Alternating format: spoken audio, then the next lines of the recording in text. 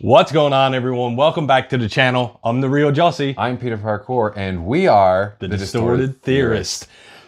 It is... No one said so! I love it! That is good. It's the end of an era, Peter. We are about to watch, for the first time, Aquaman and the Lost Kingdom. It is like the last DCEU. Yeah, I mean, it's the last film of the DCEU. Are they going to go out with a bang? What's your thoughts? So this is the thing. I think they're going to try to go out with a bang because the marketing for this movie has been... there's been nothing. There was more marketing, I think, for Blue Beetle. And the marketing for Blue Beetle, heavily. No, they really didn't. Well, I felt like they did. It was big on TikTok. I didn't see it anywhere else. Yeah, I guess it was just an emphasis on like where does this movie fit, and obviously introducing a new character and a new actor. But this is someone we're used to. This is one of the big five. One of the big five from the Snyderverse. This is the last one that we saw the end of the Flash and Batfleck and. The spoiler of, and I guess Wonder Woman in the Flash, and we and end credit scene again. Spoiler, spoiler warning. Our boy Jason Momoa was in that, so I mean they had all intents to carry on with his character, but I mean it's Jason Momoa. Money is obviously funneled into this film, and now we're left in a little bit of limbo because where do we go from here? And unfortunately, as you just said off camera, Jason Momoa is a great Aquaman, and it's going to be sad to see him leave. Yeah, and it's. Of course, leading up to this, they have released a teaser for this trailer, which was about 30 seconds. Which we did I won't lie, I did watch it on TikTok. The amount of CGI that's in the music. Now, you remember, the first movie was very CGI heavy as well, but this one was almost to the point of like, this hurts my head. I think the only things that aren't CGI are from the neck up for everybody. But you know what? There's only one way to see how much CGI truly is in it. So let's get into the trailer reaction and discussion of Aquaman and the Lost Kingdom right now. Let's get it. See, CGI. I was basically unemployed. A wanderer with no home. Old Arthur. But now, I'm a husband and a father. Oh. And I wouldn't have it any other way. Can he control the pee? I don't know. Job was he's drinking a Guinness. There's Captain Rex. Suit looks dope. He's doing his thing. Oh yeah. Under the finally sea. got a job. I'm the king of Atlantis. Just got a job. That suit looks amazing. 500 million people from every known species in the sea call this place home. Can you speak whale? But that doesn't mean they all like me. I'm gonna kill Aquaman. Oh, there's a boy Yaya. I'm gonna murder his family. And Nicole. burn his kingdom to ash. Yeah. James Wan. This guy knows James Wan, director of Saul, one of my favorite characters. Oh, what's in his I'm getting hand? Black Panther vibes there. I know someone that might be able to help us. Like Groot? For a second, I almost said, was that Groot? Good job, little brother. High five. Do not call me brother. Is that Skarsgård? That's Patrick Wilson. I cannot That's believe Orm. you let this happen. Yeah, well, I hate this job. True king builds bridges, right? I mean, True king builds bridges.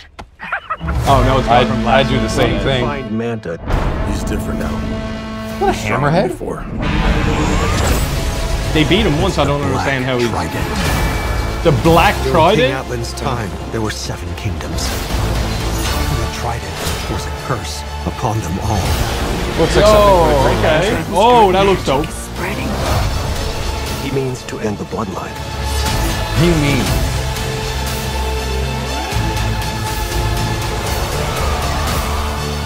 He's a horrifying creature. But we can't leave our children in a world without hope. You're not as bad at this as you think.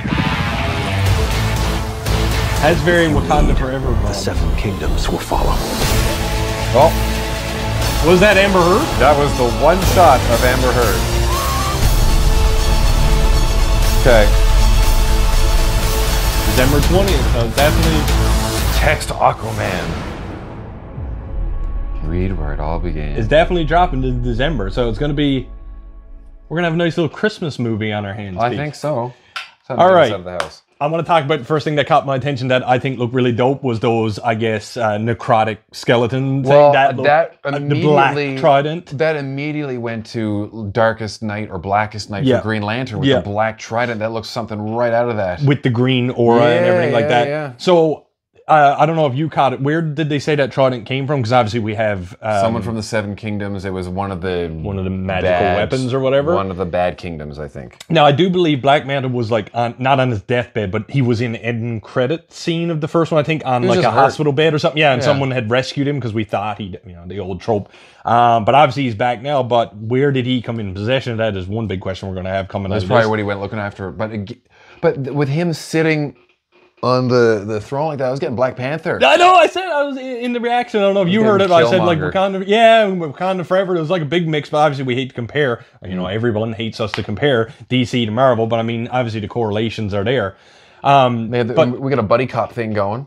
Yeah, my apologies. I said, was that Skarsgård thing? I didn't even realize it with the long beard. It looked like almost like his look from anyway. But this is what happens when you get in reactions. You call it like you see it as soon as we do. So come for me in the comments instead of Peter this time. No, they're coming for me. But it went, super dark. I mean, one of the major things that he said, he was like, I will come for your whole family and I will kill them. So are we going to see the death of any major characters? Anything you think? I can't say. I mean, we might. We very well might see the death of someone, but it could also be the whole like we're going to pull the rug under and at the end like, oh no, they were fine the whole time. They were just prisoners. I don't know. Any chance we see a death of Jason?